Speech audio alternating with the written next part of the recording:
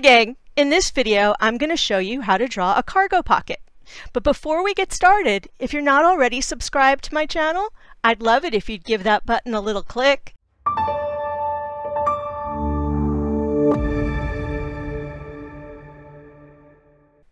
The first thing we need to do is draw ourselves a rectangle.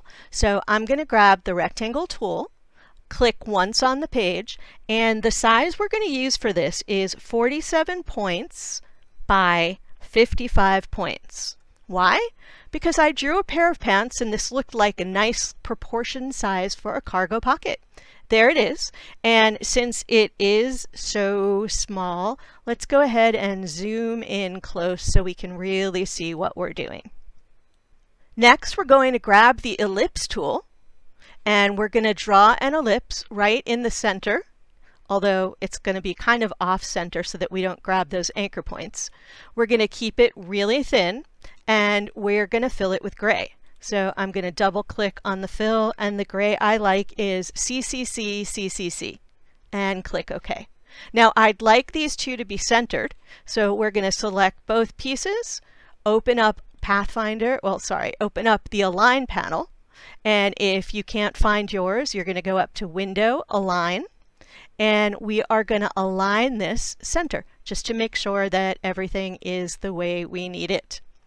The next thing we're going to do is add stitches. So we'll select the rectangle, go up to Object, Path, Offset Path. Now Offset Path, by default, when yours opens, it's going to be set to 10, and it's going to make a path like this around the outside of our pocket.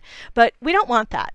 To draw stitches, I want a path on the inside. So I'm going to change this offset to a negative number, which is going to move it to the inside. And I only need it to offset by 1 point. So I'm going to type in -1. And if I click Preview on and off, you can see that now it's on the inside. I'm going to click OK. Now I'd like this to be stitches. And I just happen to have a graphic style for my stitches that I can click on and be done with it. But if you don't happen to have a graphic style for your stitches, let me show you how to make them. I'm going to go to the stroke panel, change the stroke weight to 0.25 because the stitch weight should be much finer than the outline of our cargo pocket. We're going to make sure that we've got round caps and round corners because needles poke round holes into fabric. We're going to turn on the dash line, and by default you'll find that your dash line is set to 12, which are kind of large. So what we're going to do instead is highlight them and change it to 2, tab 2. And you're going to make sure that the icon on the right is pressed or selected. Lastly, you're going to go over to your fill and make sure it has no fill because stitches should never have a fill on them. Now that they're properly set up, you can go to your graphic styles, click the button for new, which is the little plus sign in the lower right hand corner, double click on the word graphic style and type in stitches. That's it. Hit enter on your keyboard. Now you've got a stitches graphic style. The next thing that I want to do is add depth to this pocket. So I'm going to click on the rectangle. I'm going to copy it, Control or Command C, and then paste in back, Control or Command B for back. I'm going to use my nudge key on my keyboard and nudge this over a few clicks. And as you can see, my paste in back didn't work the way it's supposed to. So I'm going to undo that. And you know what? Sometimes mistakes happen. The computer doesn't always respond the way that you expect it to. So let's try that again. I'm going to copy Control or Command C, and then I'm going to paste in back, Control or Command B for back. And we'll try again. I'm going to nudge it over a few clicks, and this time it worked.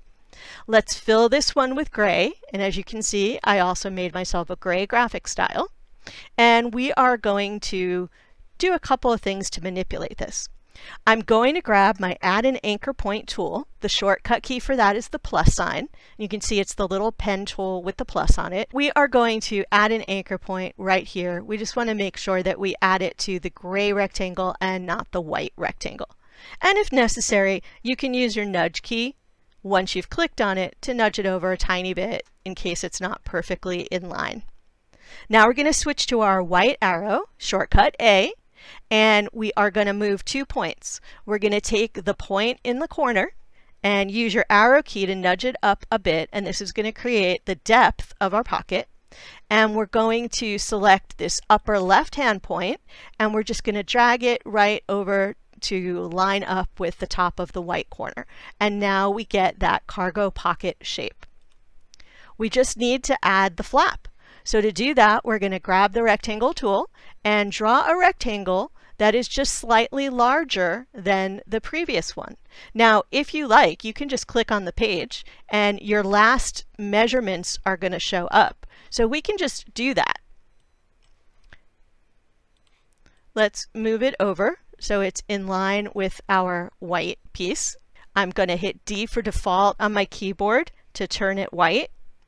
And I can just go ahead and shorten it to a size that looks right to me, and drag out the width a tiny bit so it's just the littlest bit wider than the pocket. And to align it, I'm going to select the flap, hold my shift key, select the white part of the pocket, and one more time without holding the shift key, I'm going to click on the pocket again. And this way, when I click align, it will align the flap to the pocket and not move everything else out of alignment. So I can go click align center, and you can see the flap moved, but nothing else. Now we need to add stitches. So we'll select the flap. We're going to go object, path, offset path. It holds the same setting as the last time you used it, so there's no need to change those numbers. We'll click OK, and we'll change it to stitches using our stitches graphic style. We only need one more thing, and that is our velcro in order to keep the pocket closed. So let's go ahead and add that velcro. I'm going to draw a rectangle, and this is a visual. I'm going to draw a little rectangle where I want my velcro to be. And since the last thing I drew was stitches, it drew it in stitches. I'm going to switch to my pen tool, shortcut P, and I'm going to draw a line from one corner to the other.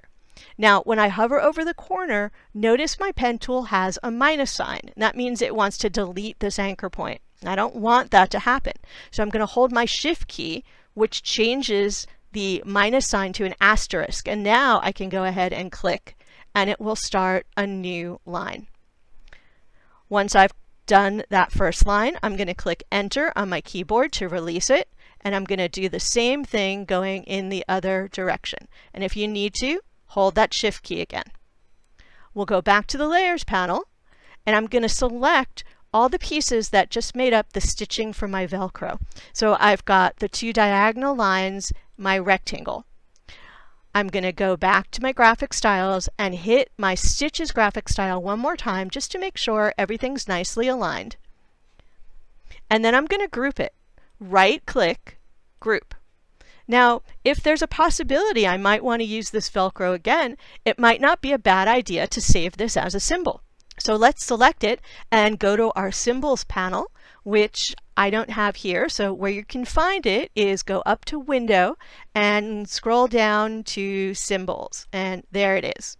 As usual, we're going to select and delete everything that's here because the default symbols in Illustrator are really useless for us in fashion. I'm going to add this to the rest of my little tabs here. So with my velcro selected, I'm going to click on the plus sign to add the new symbol.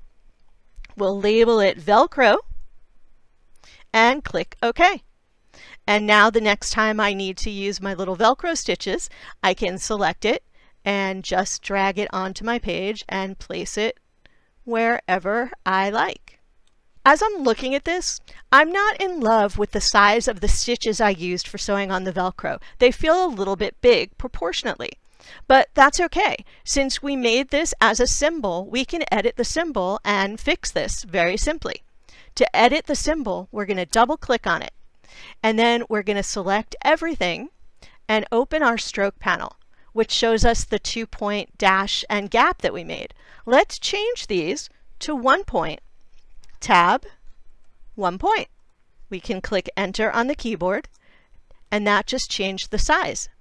We're going to double click to exit the editing for our symbol.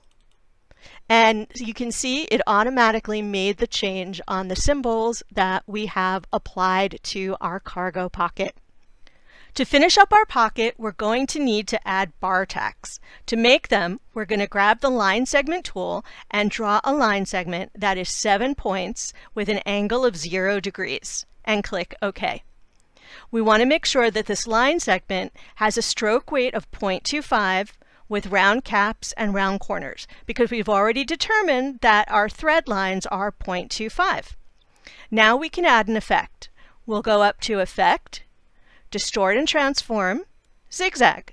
And when this window opens up, we can make our adjustments. We're going to switch from absolute to relative.